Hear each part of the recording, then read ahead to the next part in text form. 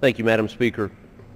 As a member of the Committee on House Administration, I rise in support of H.Res. 496, the 2012 committee funding resolution, with full knowledge of the impact the reduced funding levels contained in this measure will have on the committee system.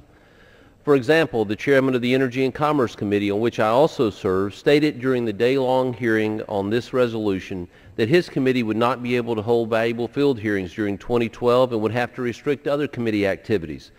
More severe still, more than one ranking member stated that committee staff would have to be laid off as a result of the funding reductions contained in the resolution.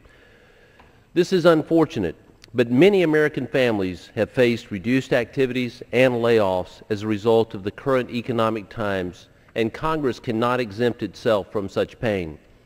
This resolution will roll back committee funding to pre-2007 levels and is, I think, a necessary action as we cut spending throughout the federal budget.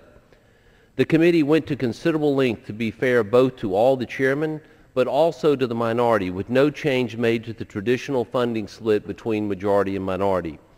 This resolution will mean that the current Congress will spend almost 10% less than the previous Congress did. It requires every member of this body in a nonpartisan manner to participate in the austerity that the American people and the rest of their government are experiencing. I commend Chairman Lundgren for his work on this resolution, and I urge a yes vote on the resolution, and I yield back.